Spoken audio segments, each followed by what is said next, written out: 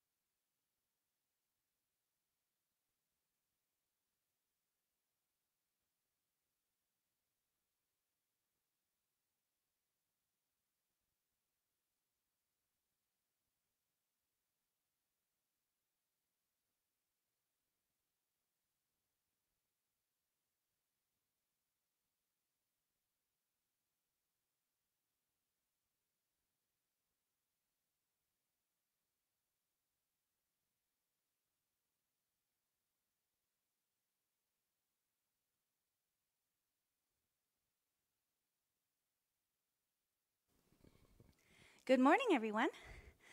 Welcome. Thank you for being here this morning. My name is Dee Dee Wood, and I'm one of your pastors at Hope Vineyard Church, and along with my husband, Jim. and we are very happy to be celebrating Jesus with you today. We have would like to encourage you to go ahead and say hi in the announcements. And if you haven't liked us on Instagram or Facebook or checked out the YouTube channel, go ahead and do that sometime so that you can stay connected with us. And it's always good to see your comments and to say hi and to interact online, even during the messages. And if you have any prayer requests or have anything exciting that God, neat God sightings, then please post those on, as in the comments as well. Or you can just message us directly. And now I would like to invite Jim up, and he's going to share with us this morning. Good morning. Thank you, Dee Dee. How did everybody handle this this storm? I know here in Paxton it was a big nothing burger. Nothing happened here other than we got a little bit of slush, more slush than snow. I imagine in Harlan, Iowa, there's a whole lot more snow than what we've gotten, right, Gina? I bet you are probably still shoveling out. But no matter where you are, we're glad that you're here and have joined us for this time this morning on this last Sunday of January. This year is flying by.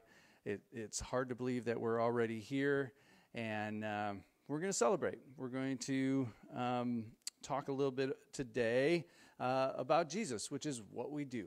We come together to worship and celebrate. Now, how many of you would consider yourselves computer people? You like computers, you work with computers, or you have a pretty good idea of knowing your way around a computer maybe. Surely over time, we've gotten more comfortable with computers. Most of us carry a dramatically super powerful computer in our pockets with our phones. And many of us interact. Our students are using computers right now to connect online and to learn and to connect with their teachers in their classrooms. In many circumstances, like where I teach, we have students who are back, but it's only a small portion of the population of the school. Most of the students, in fact, all our instruction is happening remotely. Even for those students that are back in school, they log in so that we can all stay connected. So computers are an important part of our lives and help make life easier. But as somebody, if you've used a computer any length of time, you know sometimes the computer starts to lag. And it gets slower and slower and doesn't work quite as effectively as it needs to, right?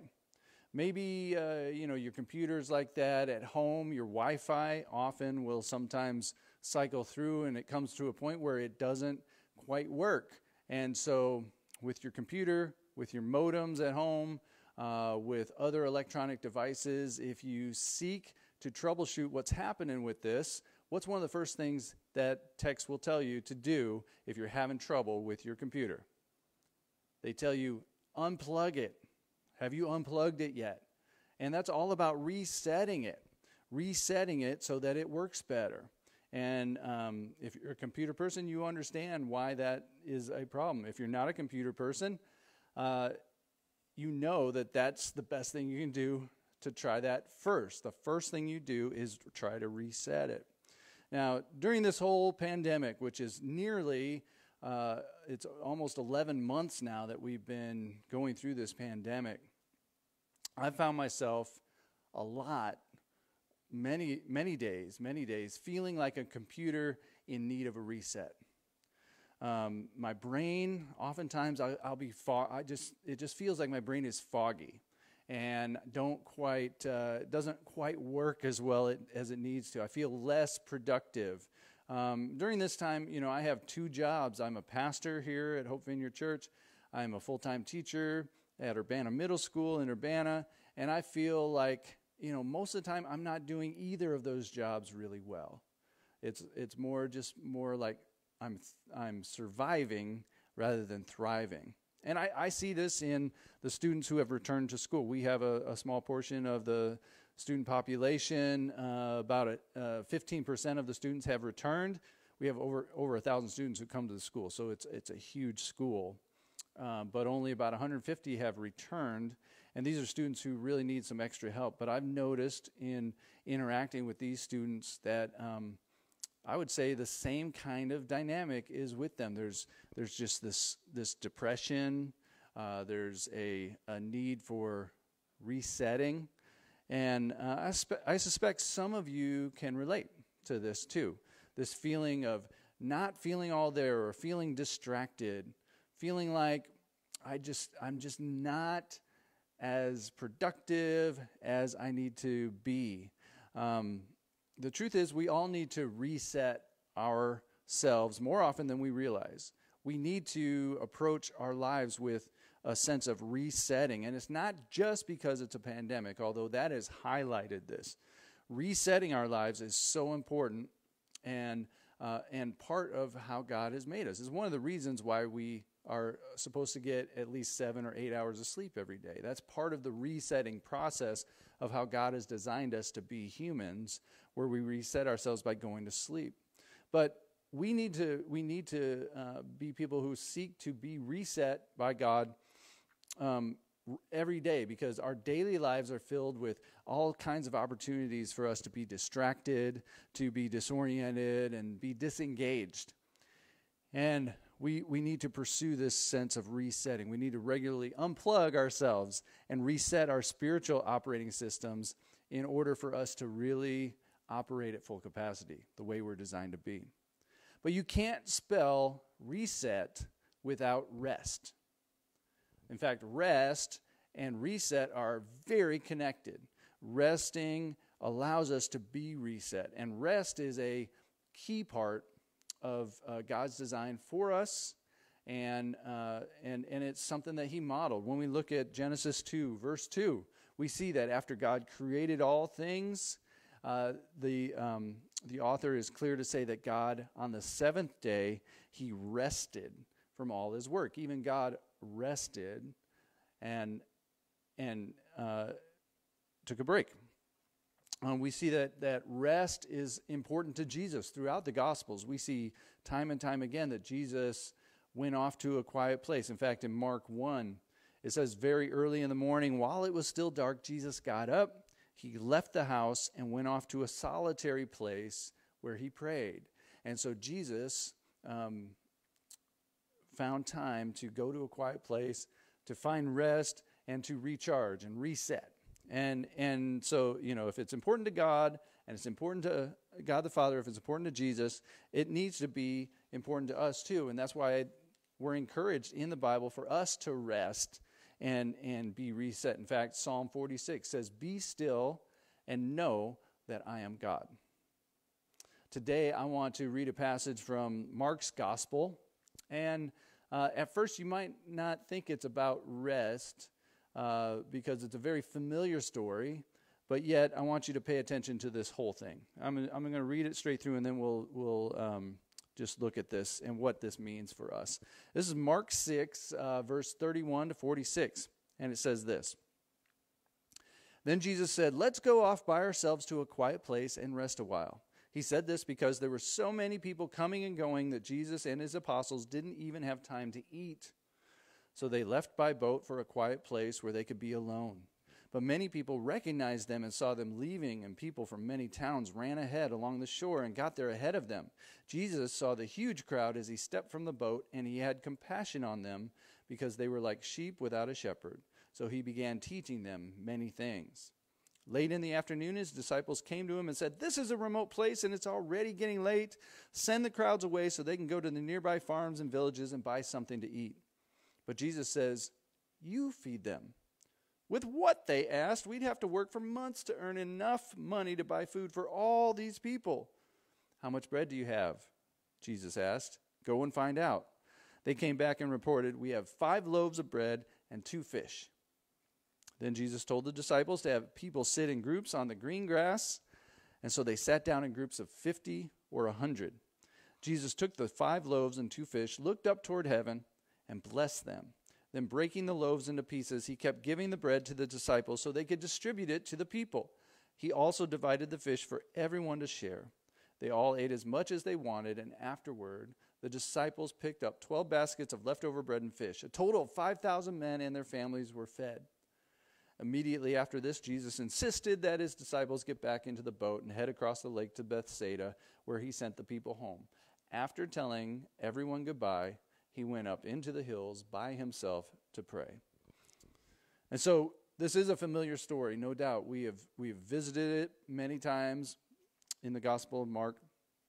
The feeding of the 5,000 is an incredible miracle. We see crowds clamoring to follow Jesus. They see him. They see him. They follow. They go after him. At least 5,000 men, women, and children were fed that day with only 5 loaves of bread and 2 fish. Definitely a miracle, because there were plenty of leftovers afterwards too. But it's easy to miss Jesus' quest for rest in the scope of this awesome story. The story starts with Jesus and his disciples trying to seek a quiet place to rest a while. That's what it says.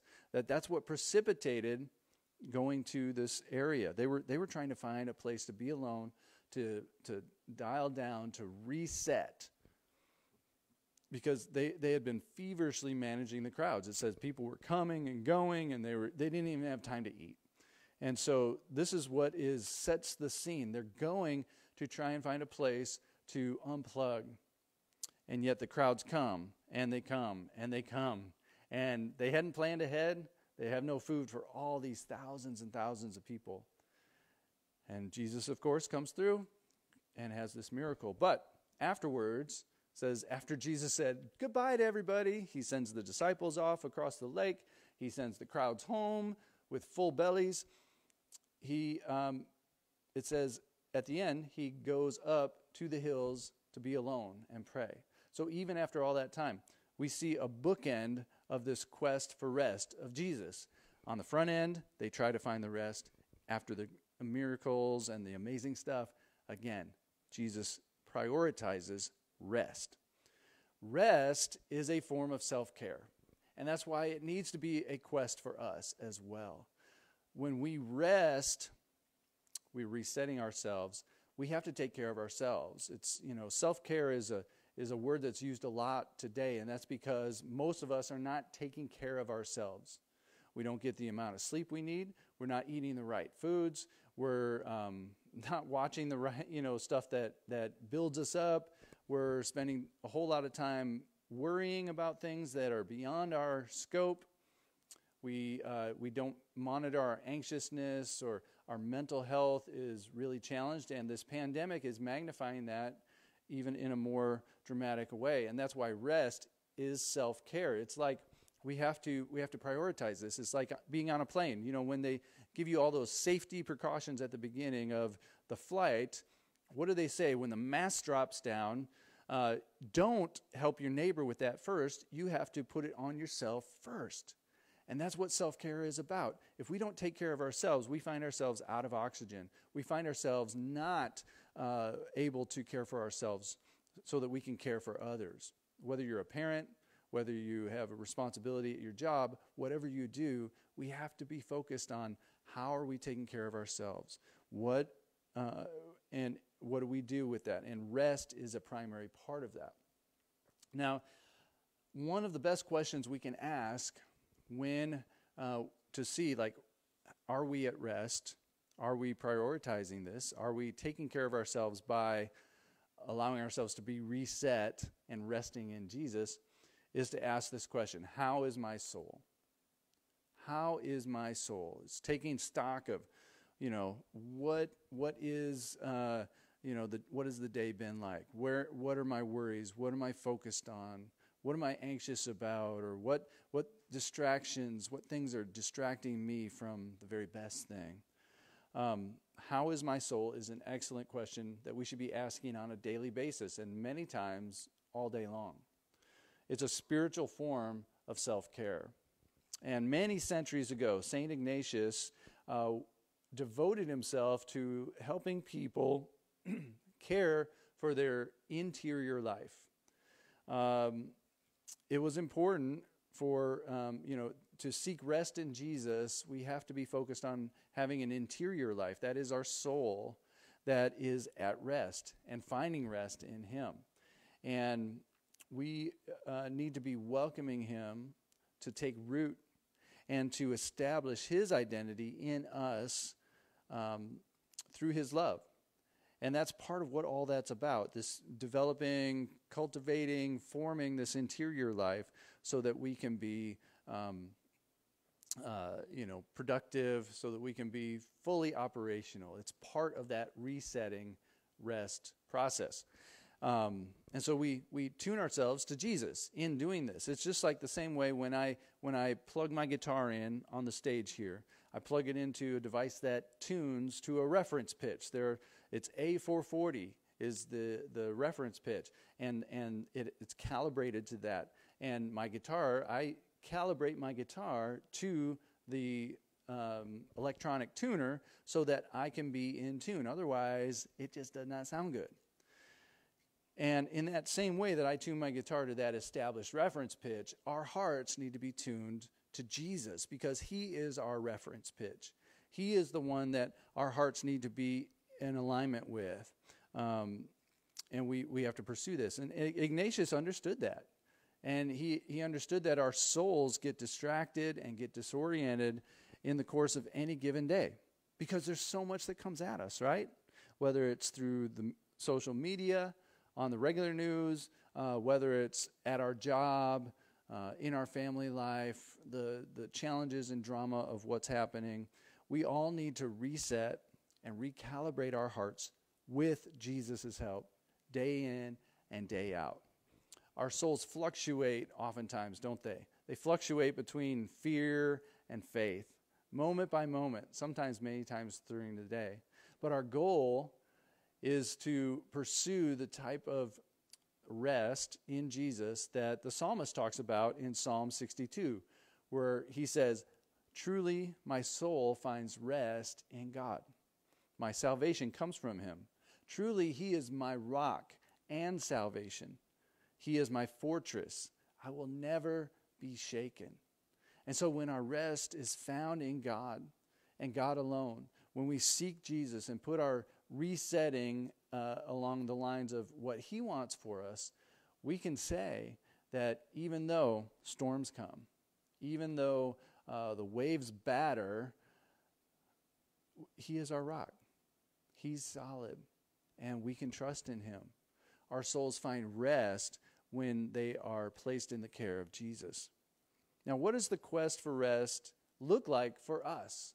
What does it mean for us to be pursuing rest and the rest of Jesus? Well, it doesn't always mean that you just sit and do nothing. I mean, there are times when we're just plain exhausted, right? We're tired, and it feels good to put our feet up and sit back and relax. That's an important part of resting, that we're not always go, go, go. And if you find yourself exhausted, overwhelmed, that's a very good place to start. But it doesn't mean that necessarily. It doesn't always mean mindless escapism either. Sometimes that's helpful when we can just get away and not think about stuff. I know I need that in my life. One of the things that's been really helpful for me during this pandemic is, and especially starting this new year, I have two big goals for myself. I have a goal of playing my guitar every day, just for fun or to learn, and so I keep track of it on my calendar, and to read that every day. Last year I got away from reading on a daily basis, and so I'm prioritizing that, and I'm finding it actually to spend some time reading. Now, I'm not putting limits on either of those things. I'm not saying, well, I'm going to play guitar for 30 minutes and I'm going to read 5 chapters a day. I'm just going to do it until till I find rest in that. And that's been something that I felt led to do this year.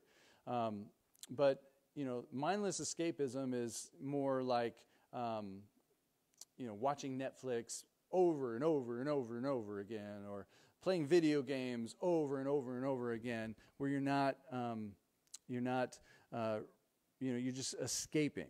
And a lot of people those are okay, those aren't terribly destructive escapism approaches sometimes. They can be, but there's other ways to escape that are much more destructive with addiction and other types of coping mechanisms. And definitely not talking about rest as a coping mechanism. I'm talking about a quest for rest that is active and it's participatory.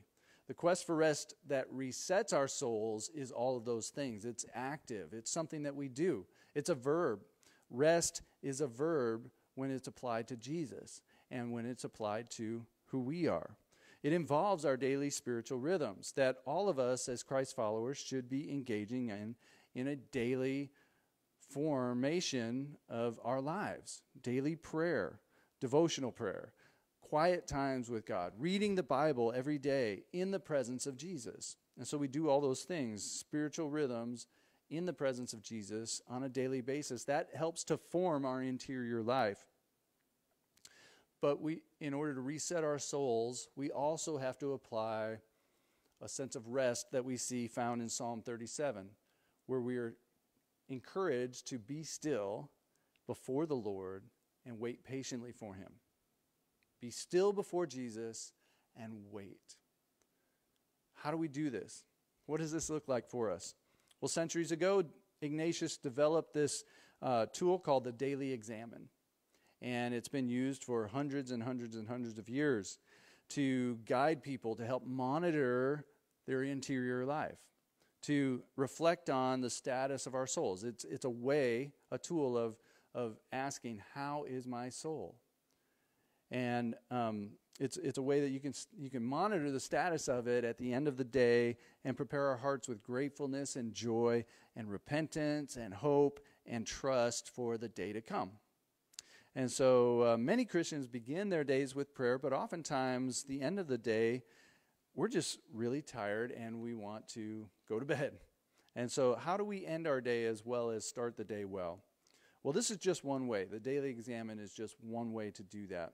But it's been a way that millions of Christ followers have utilized in their walk, in their formation with Jesus. And so I just want to go over this a little bit as we wrap things up today, to encourage you to perhaps, as you quest for rest, to utilize the Daily Examen as a way to help your soul find rest in Jesus. And so at the end of each day, the end of Sunday today, you can try it out tonight. And I will post these steps on our Instagram and Facebook page. So there'll be some pictures that you can go through those and utilize these steps.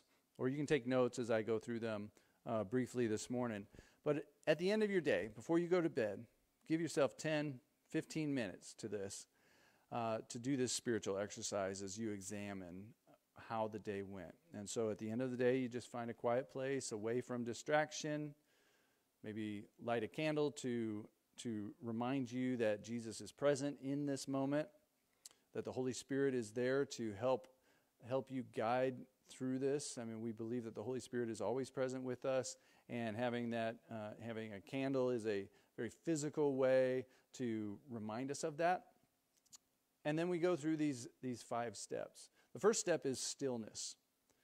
And so stillness is just simply, we just become aware of the presence of God. We quiet ourselves, and we quiet our hearts, and we begin to just listen. You take these deep breaths and you just listen to the Holy Spirit. In this moment, you're becoming present to the presence of Jesus. The second step is gratitude. And so this is about where you review your day. You look back on the day with thankfulness, with gratitude. We're thankful for how the day went. And it's really about seeing your day, no matter how it went, through a lens of thanksgiving, appreciating the gifts of God in all of it, even if it didn't go well. What is God showing you, or how did God extend his grace to you in the day? So you reflect back with gratitude. And that's number 3 is reflection. You become aware of your emotions in this moment, where you move into a time of reflection. You start starting to sense what is the Holy Spirit showing you about your emotions, both your positive and your negative feelings in this time. You reflect on, how am I feeling? How is my soul? You reflect perhaps on negative feelings or negative experiences in that day. And did you choose Jesus' way in that situation? Did you make him known? Did you share the love of Jesus in that moment? The fourth step is joy and sorrow. And so in this time, as you reflect, you choose one feature of the day and pray about it. Think about one thing that happened, something that you might have encountered or an experience. It could be positive, a joyful one. It could be something that was destructive in your life. Rejoice in the success or ask forgiveness for sin. And then, if necessary, make plans to amend. And so you reflect on, all right, what brought joy, what brought sorrow, what do I need to do about it? And then lastly, it's hope. We hope. We look forward to tomorrow. And that's why at the end of the day, this is a really helpful tool for us to put our souls at rest. You look forward to tomorrow. You move forward with expectation. You ask God to shine his light on tomorrow's path for you. And you resolve to grow. And so tomorrow, it's a new day. I can start new. I look forward to what God wants to do with me tomorrow. And that's why we can be people of hope, even at the end of our days. And so those five steps help us at the end of the day in the daily examine to reset our hearts. And this is something why, it's good for us if we do this at all, but it's super important for us to apply this on a daily basis. And it can take as long or as short as you really need to, but the important thing is you giving yourself to a specific time and become aware of how Jesus, through the Holy Spirit, is interacting in your life in this moment. Because Jesus invites us to rest with him. In Matthew 11, Jesus says, come to me, all of you who are weary and carry heavy burdens, and I will give you rest. He says, come to me, I will give you rest. He continues, he says, take my yoke upon you, let me teach you, because I am humble and gentle at heart, and you will find rest for your souls. And so if we don't spend that time with Jesus, he's not going to be able to teach us as well. If we don't spend time with Jesus, we're not going to see his ways. We're not going to experience that rest unless we prioritize doing this. And in the busy and the hustle and bustle and all the stuff that we have going on in life, the very best thing we can do is to rest with him. It's something we get to do with him. That's awesome. But we're not alone. It's through his strength and his power. And that's why the psalmist encourages us to cast our cares upon the Lord, because he will sustain us. He says he will never let the righteous be shaken. And I want to encourage you today, in the quest for rest, make your destination Jesus first and foremost. He'll reset you. He will restore you. He will help your soul not to be, blown by the wind, but to be a rock solid rock in the midst of all the storms around us. And I just felt like that's the thing we need to be focused on today, because there's so much that can distract us in this time. And so I just pray that blessing over us right now. Thank you, Lord, for your provision of rest, that you've given us ways to experience your presence in these moments. I pray for your Holy Spirit to speak to every heart that's listening, participating in this time of worship this morning. Would you come and reset our hearts so that we can be perfectly in tune with you, to see your kingdom come, to see your will be done, to see you move and power, to see you change and change our worlds, change our lives, change our families and our job situations, and lead us in every step. Lord, help us to be people who find our rest first and foremost in you. Be glorified in Jesus' name. Amen. Amen. Thank you all for giving during this time, giving during the time of the pandemic too, finding ways, making ways to do that regularly. Thank you so much for that. We truly are grateful for that. So whether you give, whether you're in person here and put it in the box, or when you mail it in, or do the online giving, thank you for being generous and faithful and sacrificial during this time. And we want to just encourage you to pray about giving in this year 2021, to continue to do that. We're so thankful that we have wonderful partners in this family, this church family right here. So thank you for doing that. Now let's pray the prayer that Jesus taught us to pray. Our Father in heaven, hallowed be your name. Your kingdom come, your will be done on earth as it is in heaven. Give us today our daily bread, and forgive us our sins, as we forgive those who sin against us. Lead us not into temptation, but deliver us from evil. For yours is the kingdom, yours is the power, yours is the glory, forever and ever. Amen.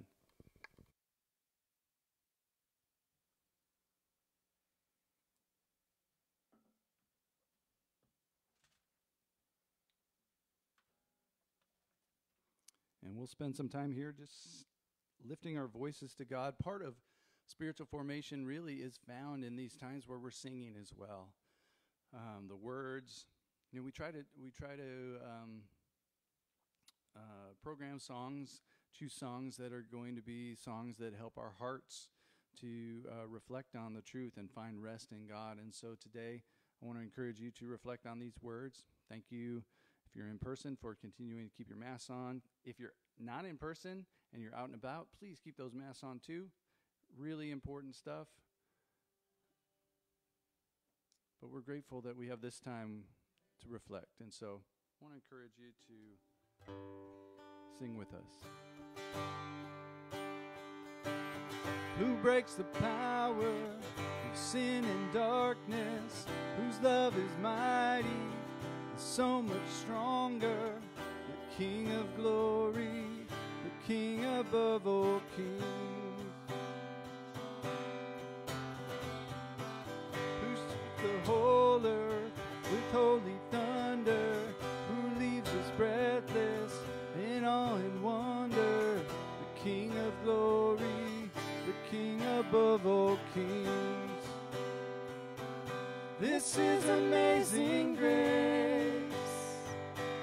This is unfailing love, that you would take my place, that you would bear my cross, you would lay down your life, that I would be set free.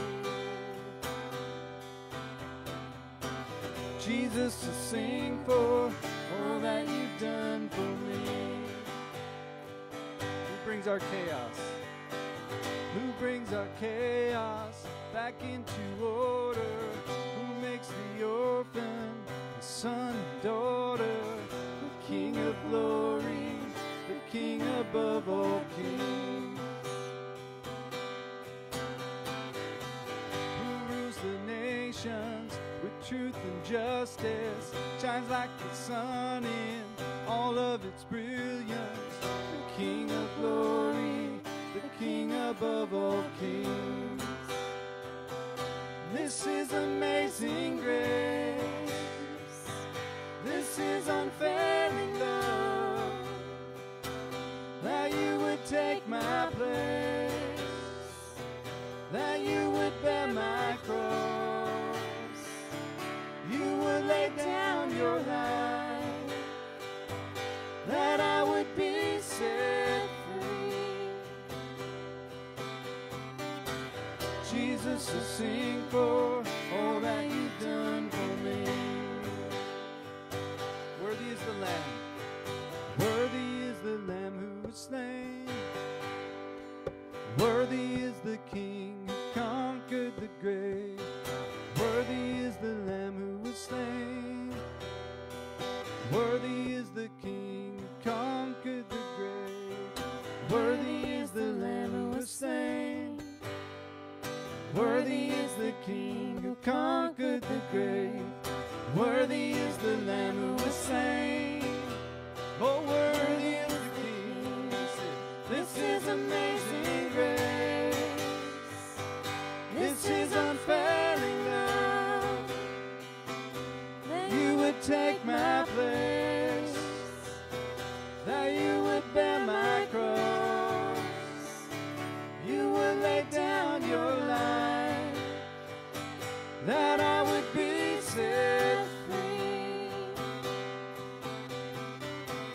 Jesus, I sing for all that you've done for me.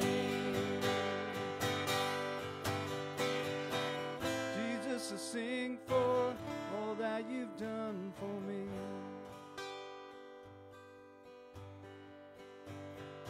My times are in your hands.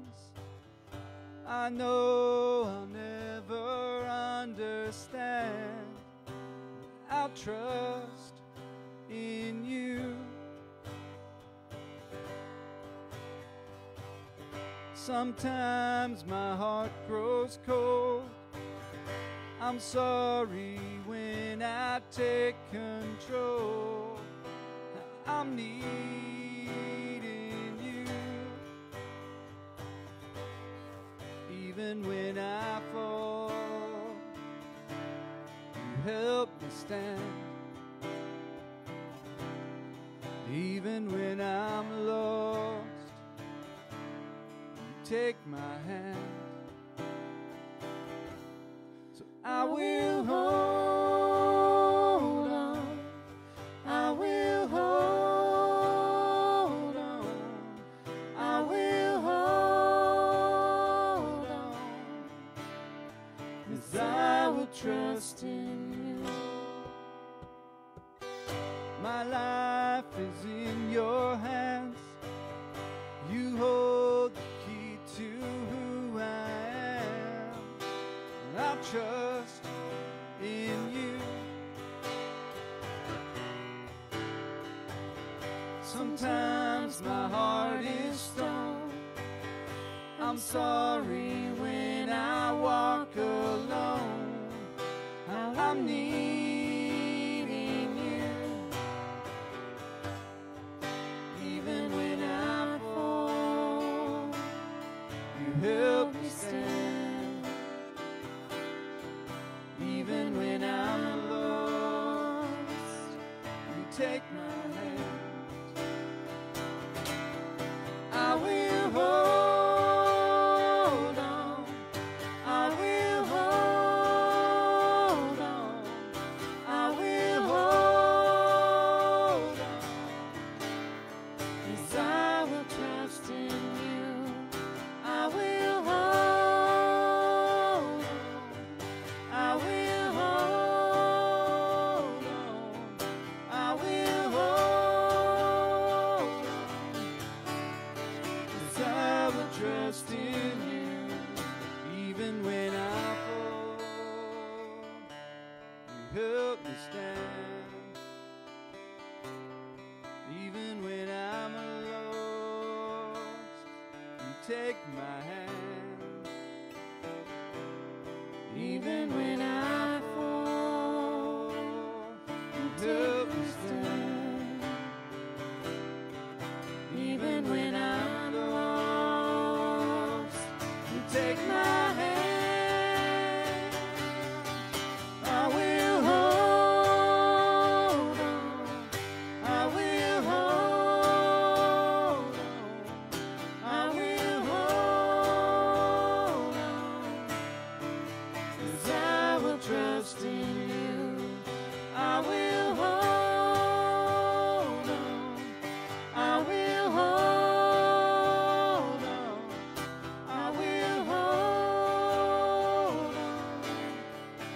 'Cause I will trust in you. Yes, I will trust in you. Lord, I will trust in you.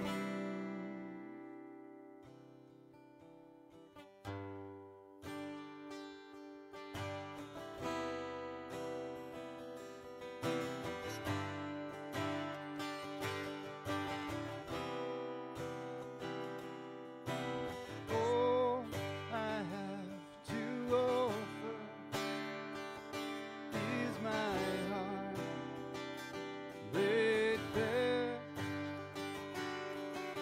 All that I can bring you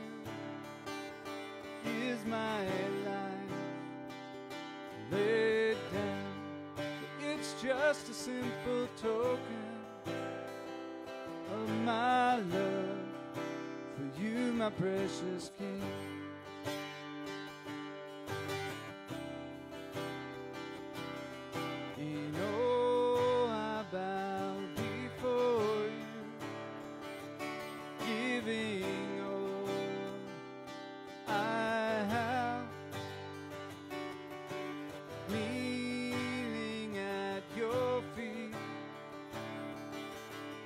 I submit to you. It's just a simple token of my love for you, my precious King. All to you. All to you and so much more I long to lay before your throne. All to you and so much more. How could it be enough to fully say I love you?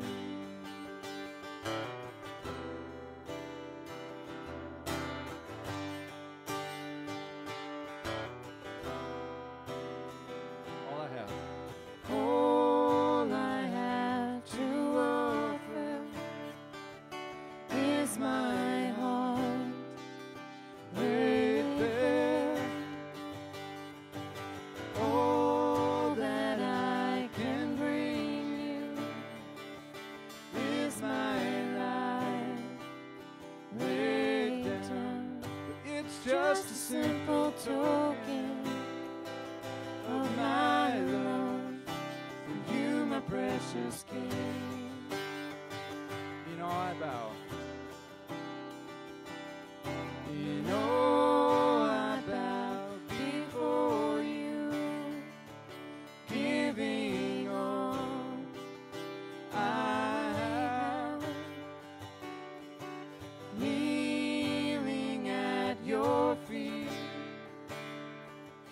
I submit to you. But it's just a simple token of my love for you, my precious King. It's just a simple token. It's just a simple token of my love for you, my precious King.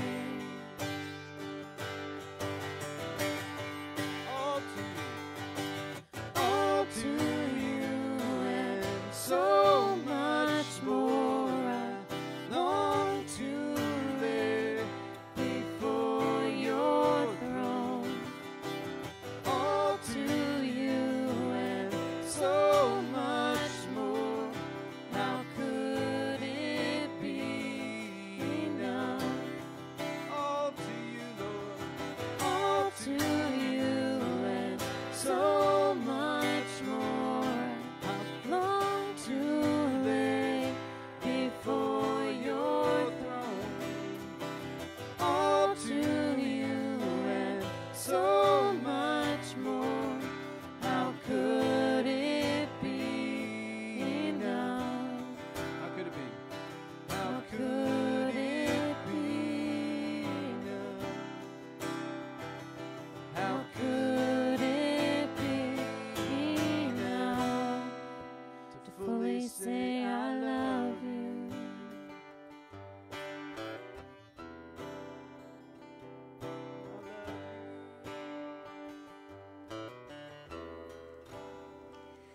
Father, thank you for your presence here with us this morning. Thank you that we can come before you and lay our whole hearts, that we can rest, that we can allow you to minister to us. Lord, thank you that as we quiet our hearts and our minds, you speak your mercies over us. Lord, that you restore us and renew our lives, renew our vision, renew our trust in you. Father, we thank you that your presence doesn't leave us, and that it can be you who leads us into the restful places. And so, Lord, we just we take your hand now, and we ask that you would continue to lead us into your rest. Father, I ask that you would bless and restore our church family. Lord, that this season of ongoing questions and confusion and waiting, Lord, will also find us near to you. And as we draw near to you, you can do so much in us. And Lord, we ask that you would do that. We just put our faith in you, that you are doing a good work in our lives, that we can continue to join you in the calling and the commission that you have for us. Lord, thank you for your spirit, and thank you for just going with us this week. In Jesus' name we pray. Amen. Thank you for being here with us this morning, and thank you for being online this morning. We will see you next week. If anybody has prayer requests, message us, and if anybody would like to receive prayer, we'll be around after the service to pray. Have a great week. We'll see you next time.